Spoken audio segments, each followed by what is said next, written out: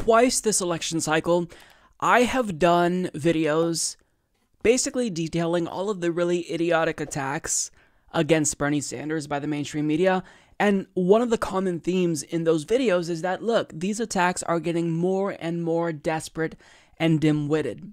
And I think just like a month or two ago, I released the video saying, the attacks on Bernie are getting even dumber and more desperate. And it's like each time I put out one of those videos, they're listening and they're taking it as a challenge, because I've got a couple more attacks for you that are so stupid that it's breaking my brain. Like, I don't get how they can print this and think this is a scandal. We've got him now. Like, it's honestly baffling to me. But nonetheless, they keep doing it because they're looking for whatever they can possibly find. And if you'll recall last week, I did a video talking about how they're just trying to overwhelm Bernie Sanders with a plethora of attacks, so that way if they hit him with a bunch of things simultaneously, you can't possibly dodge all of that. You can't respond to all of it. So you have to let some of it kind of go. And then their goal, I'm assuming, is for that, attack to go unaddressed and hopefully grow and ultimately consume Bernie Sanders, because it's no secret that he's against the status quo and they want to take him down because he's a threat to the status quo. So last week, the New York Times published a hit piece on Bernie Sanders that essentially portrayed him as an un-American, hippie, communist sympathizer, and this week Politico claimed that he's turned into an oligarch that he once railed against, with his whopping $2 million in net worth. Now, I want to talk about some new attacks against Bernie Sanders this week, because these are the more moronic attacks where I read this and I thought, why would they think this is a scandal? Now, the title it kind of suggests that, there's something really nefarious going on here when it comes to Bernie. So the first example I have is by Kristen Tate, published by The Hill. The headline reads, "Millions of taxpayer dollars fueled Bernie Sanders to wealth success." Now, if you just read that headline, you'd think, okay, that sounds pretty odd. So what, he's benefiting off of our tax dollars? Like, it reminds you of something that Duncan Hunter was doing, who was literally indicted for corruption, mind you, because he was taking campaign funds, I believe, something along those lines, and buying like Steam games. So you get the sense that it's something like that, something overtly and explicitly pertaining to corruption. But what's the actual scandal here? He takes a salary as a member of Congress. That's literally the scandal.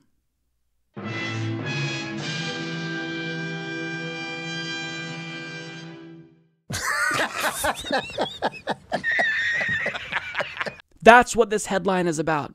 Bernie Sanders used taxpayer dollars to propel himself to wealth by accepting a salary as a mayor, as a member of the House of Representatives, and ultimately as a senator.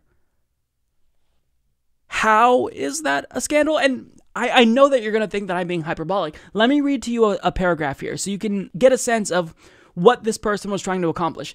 Today, Sanders rakes in $174,000 every year from serving in the upper chamber Senate. He has earned $2,248,500 in his 12 years there, and had earned $2,272,500 from his 16 years in the House. So federal taxpayers have financed his life to the tune of more than $4.5 million. Ha!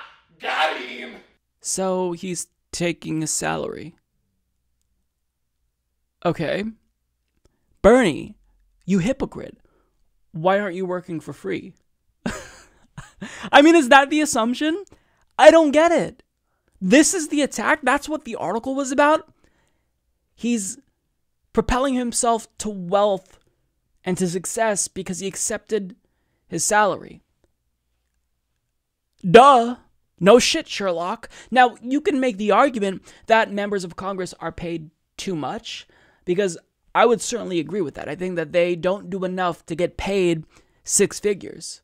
But with that being said, the fact that he is accepting a salary is not controversial at all. At all. Not even a little bit. In fact, I would be a little bit weirded out if he was working for free. Because if you're a member of Congress, this is time consuming, right?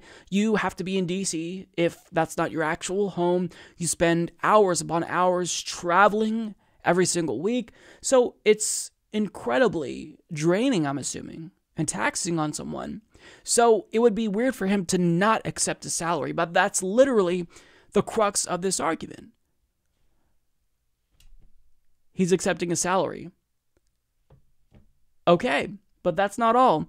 So there's another article. This was published by Politico, by Holly Otterbein, and Politico loves publishing hit pieces on Bernie Sanders.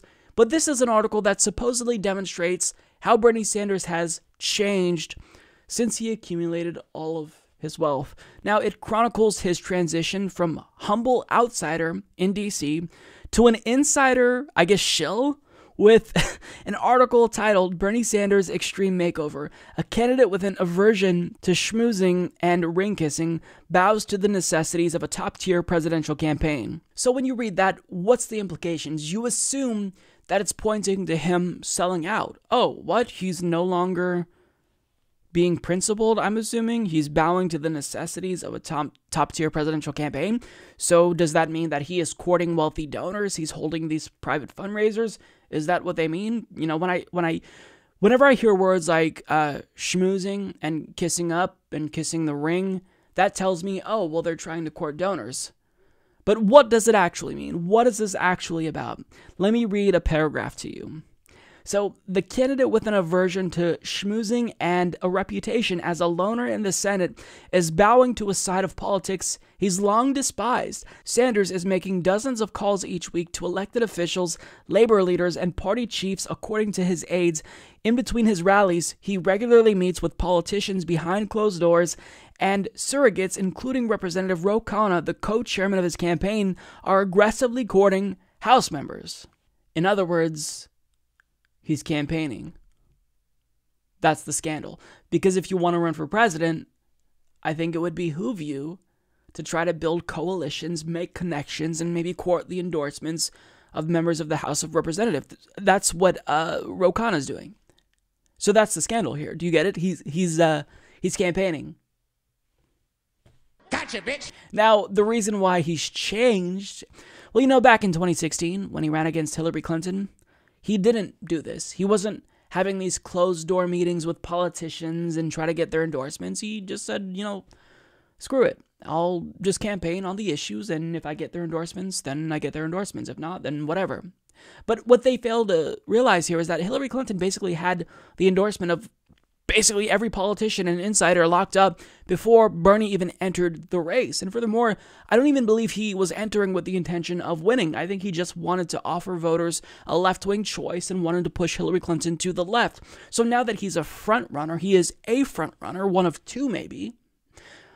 I mean, he's in it to win it. So why wouldn't he court endorsements when we saw how powerful that was back in 2016? A lot of the endorsements from Hillary Clinton, you know, particularly pertaining to superdelegates, gave everyone the impression that she was a foregone conclusion. Why wouldn't he pursue that if he knows how powerful that is, especially when it comes to mainstream media? But he's attacked for it. He had an extreme makeover because he is changing up his strategy a little bit. I mean, do you understand? These are the scandals that they're reporting on, the quote-unquote scandals. He's accepting a salary and he's campaigning. Okay. I don't know why they would publish something like this. Like for me, I dislike a lot of politicians, right? Donald Trump, Joe Biden. I dislike a ton of conservative and centrist politicians. However, this is my thought process. If I am covering a story that I don't think actually is credible or it doesn't say enough about a candidate, I withhold from publishing that video. Because what it is going to portray me as is someone who's just looking for any and all reasons to criticize Joe Biden and Donald Trump, when that hurts your credibility. I'm not going to criticize them unless I believe there's a good reason to criticize them. And even when I've published some videos, I did one about, what's his name? The guy from Alabama, the senator who defeated Roy Moore. I'm blanking on his name. What's his name? Doug Jones. I published a video on Doug Jones, and in the video, and I don't even remember what this was about. It was an interview that he did, and I said, look, maybe I'm just being, a little bit overly skeptical about him, and maybe he doesn't mean X, and I'm just kind of imposing what I think he means. I even put that caveat. But here, they're just basically, they're going out of their way to be idiotic and say, Bernie, you took a congressional salary. Gotcha. It's just, if they think this is going to hurt Bernie Sanders, it's not. It's going to hurt their credibility more than anything. Mike is a total loser, so don't hit the subscribe button, okay? And whatever you do, folks, do not hit the notification bell either. Mike treats me so unfairly.